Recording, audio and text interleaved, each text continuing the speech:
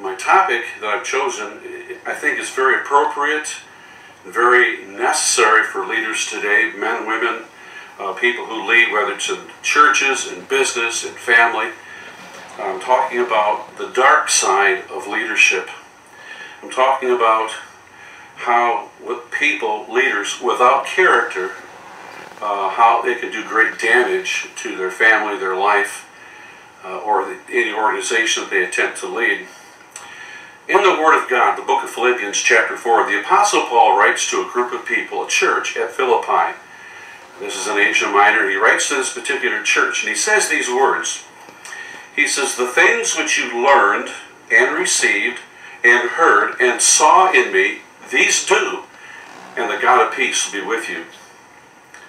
Here's a man, the Apostle Paul, who knew what it was like to struggle against moral problems and moral difficulties in his own life. He's the one that cried out, "O wretched man that I am, who will deliver me from this body of death?"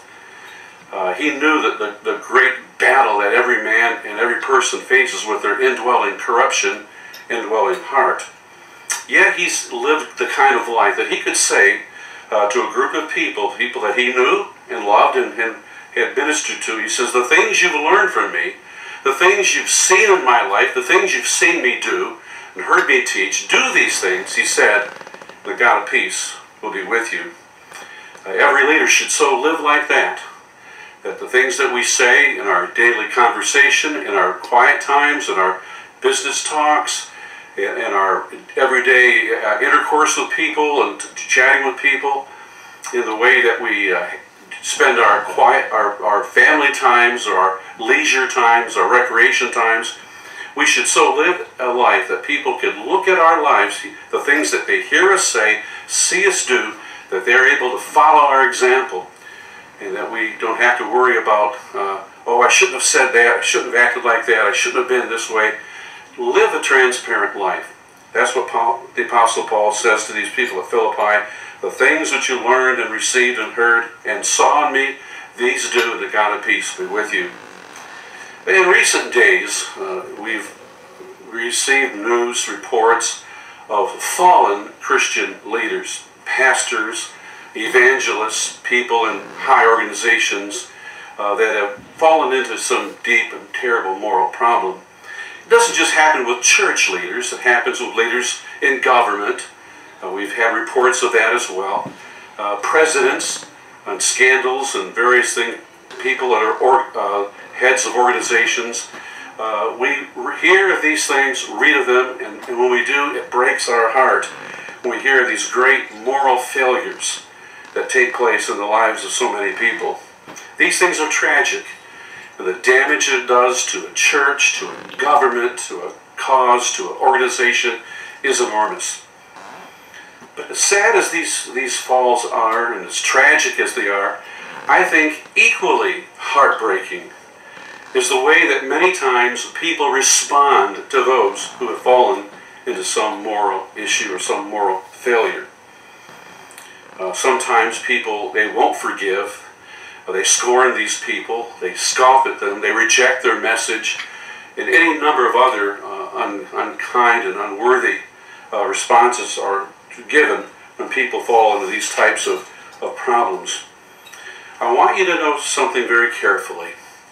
All of you who aspire to be leaders, who need to develop character, and who need to work on your life, I want to share, as I talk about the dark side of leadership here, I want to remind you something very carefully. The Word of God in 1 Timothy chapter 5, verse 24, the Apostle Paul, writing to Timothy, a young man that he's discipling, he says to him, "Some men, their sins precede them to judgment, but others," that is, other men, "their sins follow them afterwards." What does it mean by that? I want to remind you that for every leader of an organization, every government official, every pastor, every person who has been exposed as a hypocrite, who has fallen into some terrible moral problem, moral failure, for everyone that we see, for everyone that comes out, there are absolutely hundreds and hundreds of others secretly hidden away, of men, women, professing leaders hiding their sin, living in hypocrisy. So some men, they're so openly scandalous. When they die, we know where they're headed, to judgment. We know their sins will follow them there. We know that they have a day of reckoning coming. But for many people that look on the outside, look fair and well and good, moral and upright, but we don't know what's behind the curtains. We don't know what's behind closed doors. We don't know what these people are really like in private. What is their thought life in private? What are they really like? And for many people, when they die, we may think that they're wonderful people, but for those who have hidden and cloaked away their sins, their problems, their moral problems, those problems will follow them to judgment. I grieve when I hear of people that fall. I grieve when I hear of government officials that are caught in some scandal. I grieve when people embezzle money or people do terrible things. These things break my heart, and we should all, as people, when we see people fall and have problems, it should grieve us as well. Be careful about the temptation to criticize. Be careful about being too self-righteous and coming down on these people too hard. Sin needs to be judged and corrected and dealt with and so forth. But be cautious about what you say and how you respond when people fall or have moral problems. I want to remind you of a number of things. First of all, remember this. When you hear of some leader, whether it be a man or woman, a pastor, a business leader, a government official, when you hear of somebody falling into some terrible scandal, remember this, but by the grace of God, there go I. Remember this, that every one of us, every person, every man and woman, everyone in leadership, every person struggles with their own inner life, their own moral compass. We all have our besetting sins. That's why the Bible says, lay aside those sins that so easily beset you. Hebrews chapter 12 says. So be careful, be cautious about these sort of things when you hear of people falling into some moral scandal. I would plead with all of you that you should pray for those who've been exposed. Pray for those who have fallen. We don't know what terrible inner struggles they've had, what grief they've had, what guilt they face, what battles they've struggled with. But I'm speaking today for all of you as leaders. I'm speaking of the dark side of leadership. Every person who wants to be a leader must struggle to live a life of integrity and character. It's easy to talk about character. It's easy to talk about integrity. It's easy to say these things. It's a wholly different perspective to actually live it out. There are several dangers that we need to face when we talk about the dark side of leadership. There's first of all the danger of our own moral life, the danger of our own fallen nature, the danger of the temptations within us. That's danger number one. Danger number two is living as a hypocrite. And danger number three is actually the danger of going through life and dying without ever dealing with the moral issues that you're facing in your life. Let me consider first of all the danger of indwelling sin, or the danger of a moral problem. Whether you are a Christian or not, whether you believe in God or not, all people struggle with what's right and wrong. We all struggle to do the right thing. Given certain circumstances, given certain temptations, we all battle with these moral issues. Where do these moral issues come from? How do we know what's right or what's wrong? How do we know what's good or what's evil? Well, we have to have a moral absolute that teaches us these things. And that's what we have in the Word of God. The Bible gives us the law of God, which is our standard by which we judge all things. Put the Bible aside, then if we don't have the moral authority of the Bible, then what do we base our justice on, our perspective of right and wrong, or good and evil? Well, without a moral absolute, it becomes the whim of the majority, or some elite person, some government official, tell us what's right and wrong, and things can be legal in one generation, illegal in another. We go back to the Scripture, and the moral law of God gives us a compass by which to evaluate all things. And in the Bible it tells us that every man and woman, in the world. They have an inner nature, a fallen human nature that has a propensity to do that which is evil or corrupt. And as a people, we all face temptations. The Bible tells us, however, in 1 Corinthians chapter 10, verse 13, there's no temptation that's taken you, but such is common to man. But God is faithful, and He'll not allow you to be tempted above what you can help or handle, and He'll make a way of escape for you. So every person faces temptation. And every leader, particularly leaders, are vulnerable to temptation. So when a leader falls and there's some scandal is exposed, before you judge those people too harshly, take heed to yourself. Because the Bible says, take heed lest you who think you stand, you might also fall.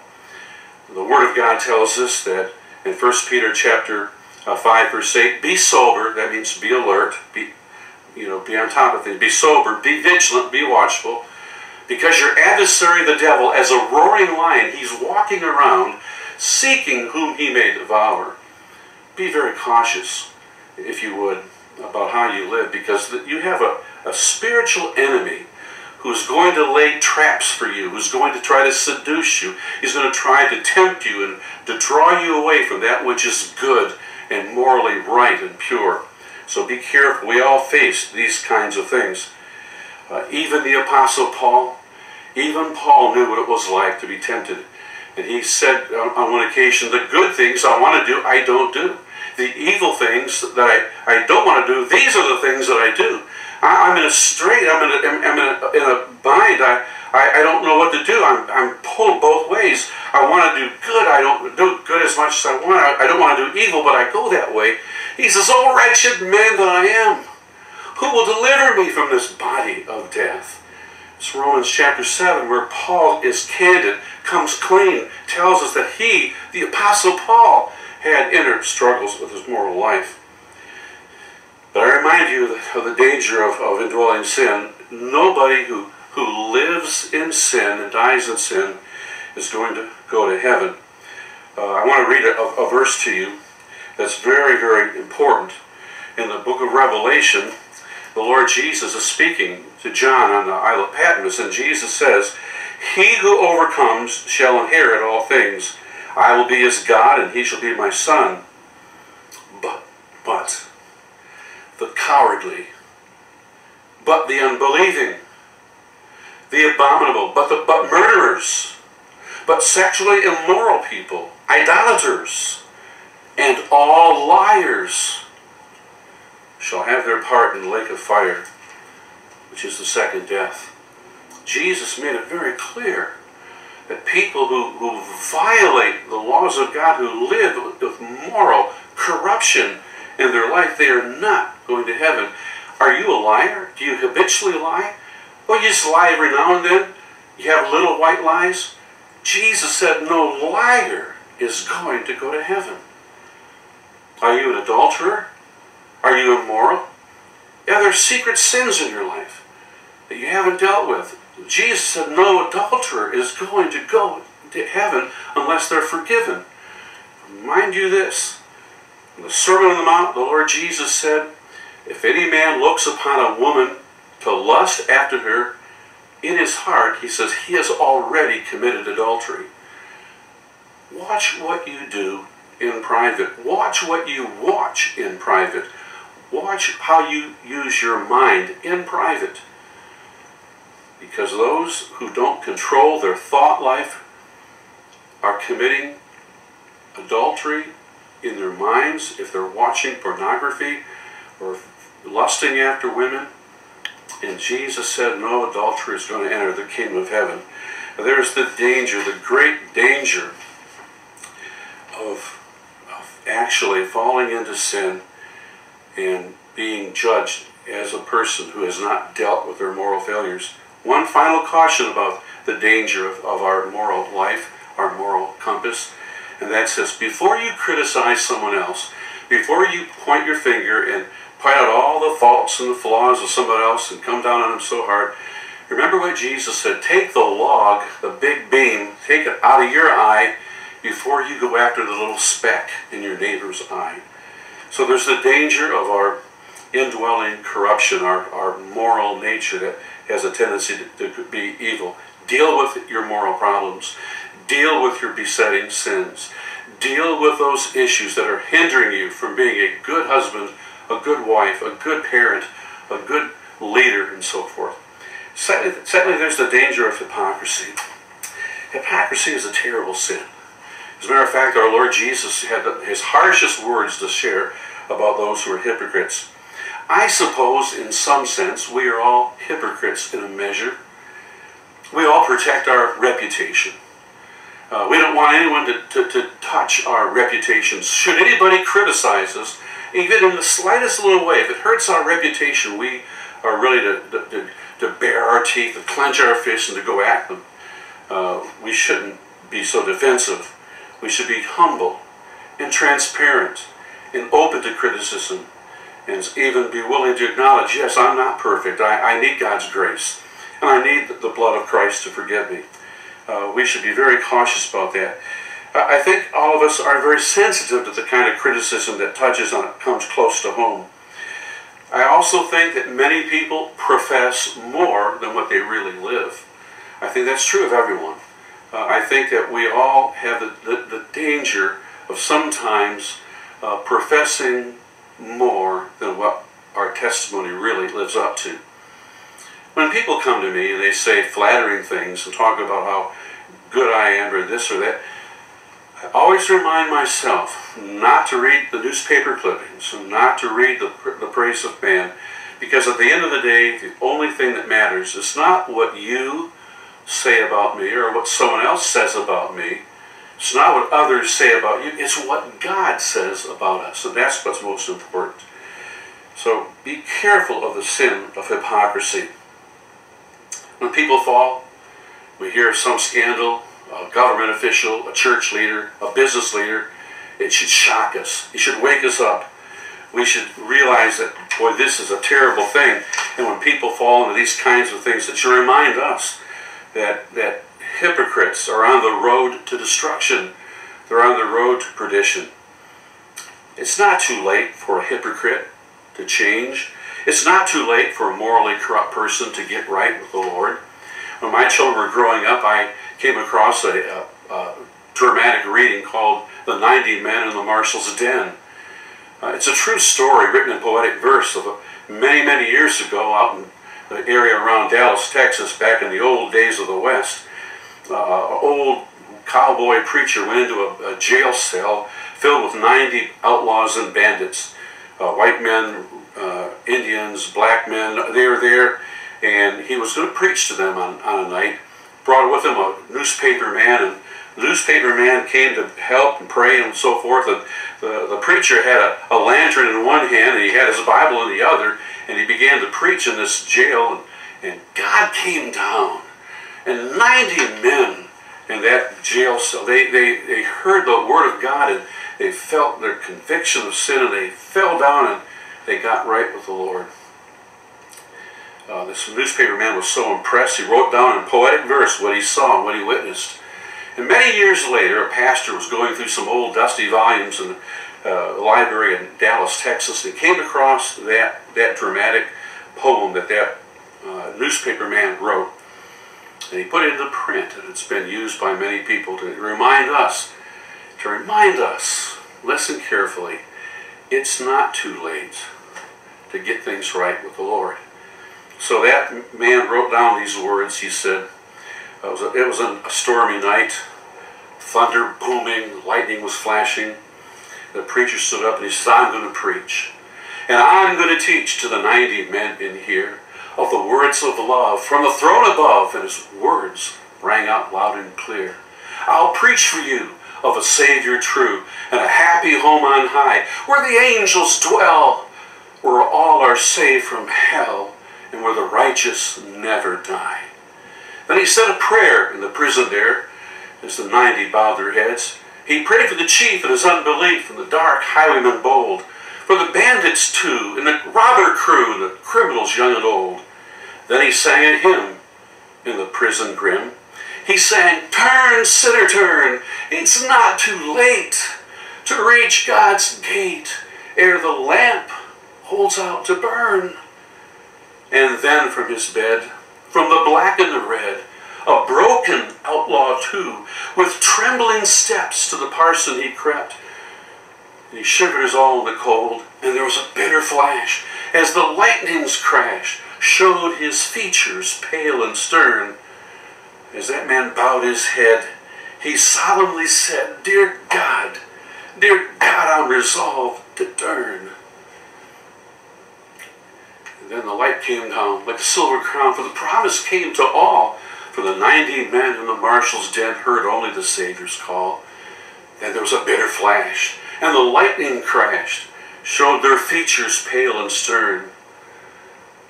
For they all bowed their heads, and they all solemnly said, dear God, we're resolved to turn. It's not too late, friends. It's not too late to reach God's gate ere the lamp holds out to burn. The life of a hypocrite is a hard, painful, lonely life, and it leads to destruction. There's the danger of our indwelling moral corruption we need to deal with. There's the danger of living like a hypocrite as a leader. Finally, there's the danger of dying in such a state. Don't live in corruption. Don't live morally impure. Don't live like a hypocrite. Deal with your sinful habits. Deal with your problems, your temptations. And don't die without having settled these moral issues in your life. Expose your sin. Repent of it. Turn from it. And come to God and seek His grace and forgiveness. Seek out a pastor. Seek out a friend. Seek out somebody who can point you to the Lord and tell you the way of salvation and peace. Now let me say this as I close. Every leader, every person should have times, quiet times, where they stand back and they take an evaluation of their life. We do this in our business. We evaluate. We have a State of the Union address for the country. We evaluate our savings and we look at our goals. We look at our records. We take stock of these things. In your own life, have those times where you sit back and evaluate and have a way of reviewing your soul, the state, the condition of your heart, and ask yourself, what are my strengths? What are my weaknesses? What do I need to work on? What do people see in me? What do people fear in me? What do people respect in me? Do I need to forgive anyone? Have I offended anyone that I need to make things right? Am I a trustworthy person? Do people trust me? Am I a good leader? Do people follow me? Do they enjoy my fellowship? Do they respect my leadership? And every leader should remember that if he takes time to evaluate his life and be honest, it will help him to deal with the moral issues that lead to moral failure, that lead to scandal, that lead to hypocrisy. Oh, there's a dark side of leadership. People get intoxicated with the praise. They can become intoxicated with applause. They can become intoxicated with all the fawning and the sycophants that follow those who are in leadership. Pastors and leaders and business leaders and politicians must be careful about this. Take stock of your life, ladies and gentlemen. And then secondly, remember this. The way to deal with the issues in our heart, the Bible says, keep your heart with all diligence, for out of it are the issues of life. Guard your heart. How do you guard your heart?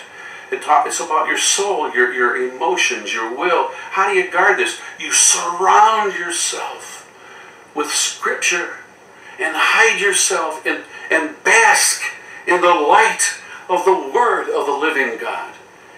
If you do that, you'll protect your heart. David said this, and David, when he knew, he was a man who did not guard his heart and fell into sin.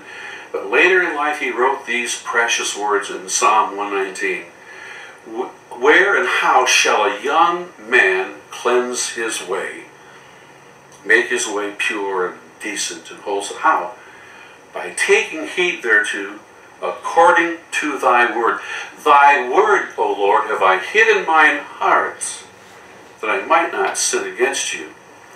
David is telling us that the way to protect ourselves from moral failure and moral scandal and from the life of a hypocrite is to take the word of God and hide it in your heart, and it will cleanse you and make you clean. Jesus said, now you are made clean through the word, the Bible, that I have spoken unto you.